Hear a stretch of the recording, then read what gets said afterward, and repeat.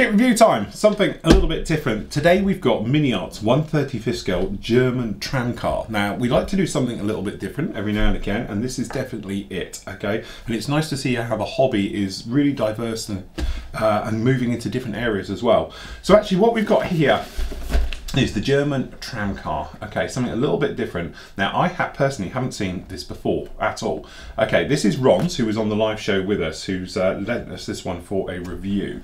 But generally, working around the box, you see we haven't got too much stuff on the box. It's 2014, it's a brand new kit. Now apparently they are bringing out figures as well to go inside this one. I'm led to believe it was around about £40 as well, okay? So your kit number is 38003, all right?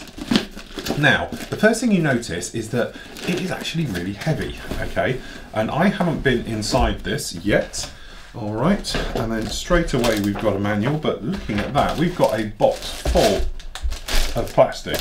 Okay, now I don't know what the part count on this is, but it seems to be very high. So, in the little booklet, as we can see, we've got some very nice artwork on here showing the sort of all the different parts for the paintwork. I've got the paintwork call outs, which is quite nice. So we're in Vallejo, Testers, Tamiya, Humbrol, Rebel, Mr. Colour, Life Colour, and then obviously just the normal colours they are and everything else like that, and your decal placement as you're working all the way through. Okay, so looking through here, as we can see, you've got multiple sprues of the same, so it looks like we've got two A's, two B's. I'm wondering if it's because it looks the same both directions, that's what it is, like two halves going together. Okay, so as I said, I haven't looked at these, I know nothing about them whatsoever, so we're just going to skim through the instructions just to have a look-see, okay? So basically, working our way through, you're working on the floor, it looks like, and then the suspension for the tram. We've got some of the beam work going through for the actual chassis and everything else. Now I'm gathering I'm right. I hate being right. No, I don't. But it looks like, because it's saying ×2 to everything, that it is. You're going to build one end and then the other at the same time, and then you're going to literally push them together, which would be quite a clever thing, which you do. So there we go. So that's how that's going to work, and that explains why you've got two sprues of everything. Okay, then you're working on the internals. You've got internal seating, and then obviously the bench work, the floor work all going in. Then we've got the doorways, the windows and the halves going on, the doors themselves, obviously into the driver's cab door, things like that, the actual driver's area itself. Okay, and it does look very nicely detailed going in. And also the thing is, Ron's not starting this one yet for a very good reason, is that apparently they are bringing out passengers and a driver to go with this kit as well. And I believe they're probably going to do other versions of it. But say something a little bit different. Glasswork going in again. And the lighting system on the front, got some very nice details here right the way down to the door hinges and things like that. That's going on, the cab work going on the front. So you are literally building the train itself, or the tram I should say. Okay, the roof work starting to go on now, so we got some nice decals as well for advertising I should think, and things like that. That's going on there. Again, more windows, lots of glass work on this one. Okay, and then going through and then in, and that's all being fitted to the top. Actually looks very nice, very straightforward build. Okay, then it gets complicated. So now we've got the running gear itself. All right, so we've actually got the wheels, the drives, the suspension, all of these areas going down onto here, and it looks like obviously you've got the motors as well being electric, those being fitted on again to these bogies as well. They're actually fitting in very nicely, lots of detail down here. Okay, you can really, looks like it's very nicely done if it transfers to the parts, which it should do. Okay, very good, going through all the way, nice little touches. The little door braces themselves, beautifully done. The overhead, the power cable, or the whatever it is, the trapeze thing that goes up to the power. See, I really do know nothing about these. Okay, and then going through, then we've got the little the signs, which are roller ones on these, brilliant. Okay, and then falling through, again, very nice details, level of detail of all the hosing and the various grab handles and everything for the outside of it, the way they're a separate part, not just molded in quite crudely. Okay, so that would be your the tram done. Okay, then you're working onto the actual little bit of track you actually get with it, and the overhead wiring system. Again, very nicely done. I'm assuming this is going to be your threads going through, making up your cabling and things like that. And then you're popping it onto the base with the overhead, the power lines running through and everything else like that. That does look really, really nice.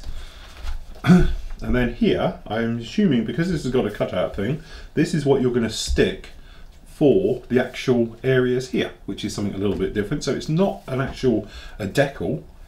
So I'll be a little bit careful with it, Ron, because it literally has got nothing on the back. So you're putting down paper, as it would be, I suppose. You know, you don't really need a decal. They would be thick paper put on there and stuck on there. So we've got some very nice oldie-woldy advertising bits and pieces down there, all the way down to Coke, look.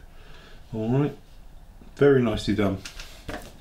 Does look exquisite. Right, okay, so what we have, which I wasn't expecting, is one giant bag, just like this. Fuel. Yep, sorry, Ron.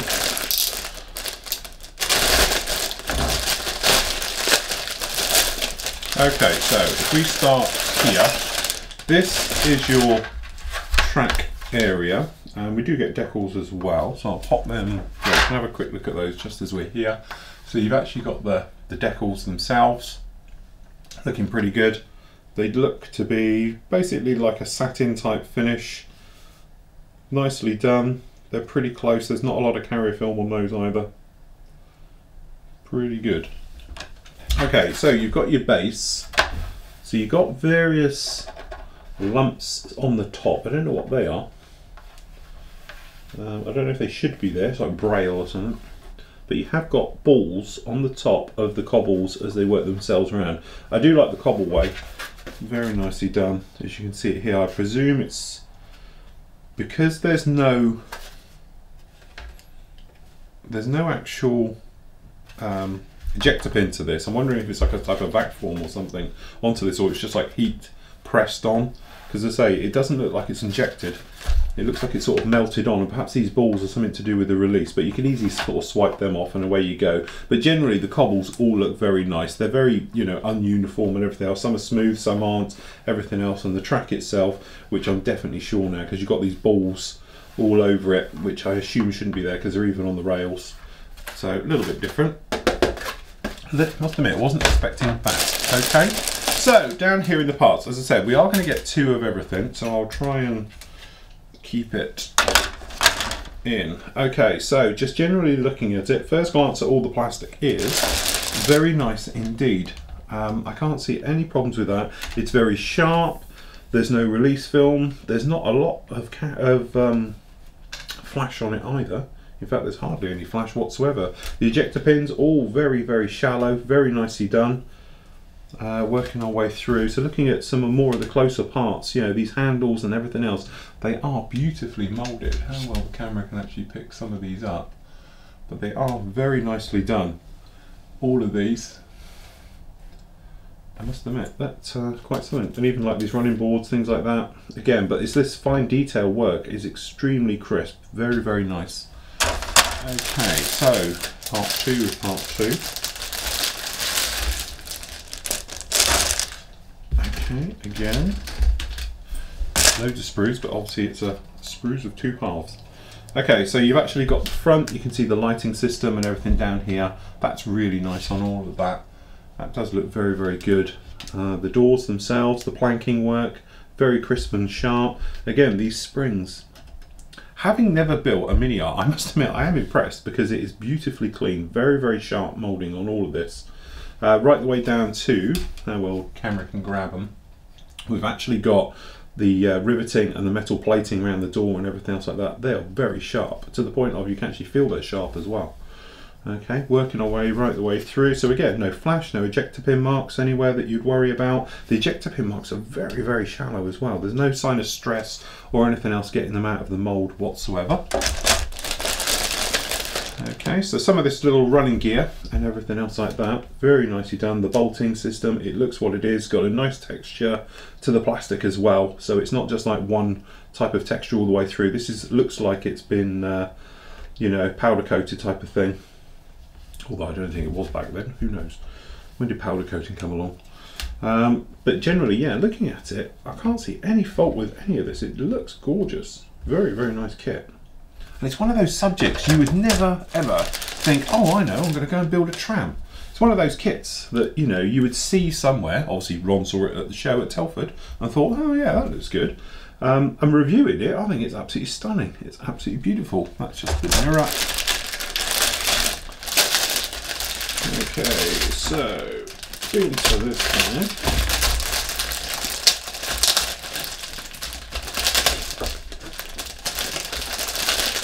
So we've got multiples and multiples and multiples in here, so I'm not sure what's what. So what we'll do, we know that's a duplicate. So down in here we've got the drive. So we've got the actual the drive system itself, working way through the motor, the various parts, a lot of this crispness. I tell you what really stands out for me to this is the crispness of all this moulding. There's no flash anywhere at all, and yet these are very fine parts. There's no sign of stress either, which is amazing. Obviously the ejector pins are all around them, as you can imagine, you know, as you'd have to do, literally everywhere, but certainly you don't get anything like you get on other manufacturers, shall we say. Very, very clean, very, very crisp. And you've got this, this is the one I noticed that goes underneath. It looks like it's a plough system, stop you falling under the wheels. Again, very nicely done, all of that. Brilliant, I'm impressed. Literally, very impressed.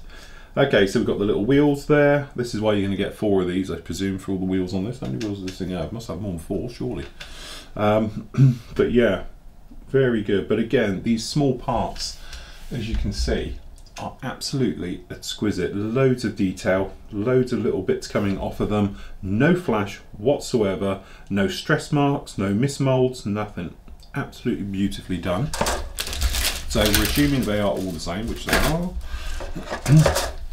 So then down here, right, okay, so this is the actual for the power line, the little thing going up to that one, and again beautifully molded right the way down to the little sphere on the top, look, and then coming down. We have got a tiny sink mark, and this is where I'm really having to be picky on this, but there's a tiny sink mark in there, and that's the first one I've seen on this entire kit, so that just shows the quality of this. It's really, really nice. So we've got 2 of those.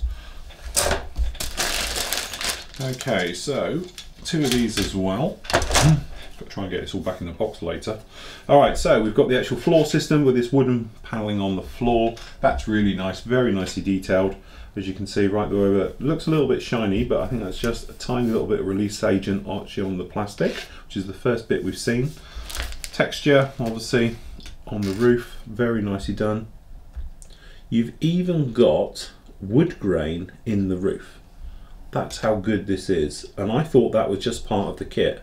Actually, I think it's supposed to be there, or if it's not, it's a very good job. But it does look like wood grain actually on this top, which is very, very nice. Just seeing if it's on the floor. Floor looks a little bit more generic, but certainly on there, it really does look the part. Very clever. Last up, the clear parts. We imagine these will be fine because literally they're on the floor, because they're all flat. There should be just multiples of. So as you can see, we've got no distortion, even through my very dirty cutting mat. Let's get a new one. Note to self, new cutting mat for the reviews. All right. But again, nothing wrong with that at all. A little bit of hazing, patch around the edges. But again, now I'm being picky. And because it's a tram, you wouldn't want crystal clear glazing. You would want it to have a little bit of character. You know, nose prints, hand prints on it. Okay, again, very nice. All of those beautifully done. As I say, if you can see through it, then you know it's good. Okay, there's no distortion whatsoever. So there we go. There we have it. The 1/35th Miniart German Tramcar or tram. I must admit, having first seen it, you think, really? And not my bag at all. Having seen the kit, that's definitely something I would think, yeah, I could do one of those. I'd like to do one. It's something a little bit different, a little bit wayward, something where you can play with weathering to give it a more of a street look rather than battlefield or something else like that, or showroom as you do with a car. This would be just general weathering that anything would get, which would be something a little bit nice to do. But there we go. Apparently they are releasing a bit of a series with it. You can buy or get hold of more track for this as well. So if you wanted to do more of a street scene, a diorama, be a large scale diorama at this scale, but hey, but it'd be worth it. But as I said, the figures are coming out for this apparently later in the year. Not sure exactly when, but they are due out later on in the year. So when those come out, obviously you plonk them in there, but looking at it, you might be able to put them in afterwards anyway. But anyway, something a little bit different. So there we go, the 1/35th Miniart Tramcar.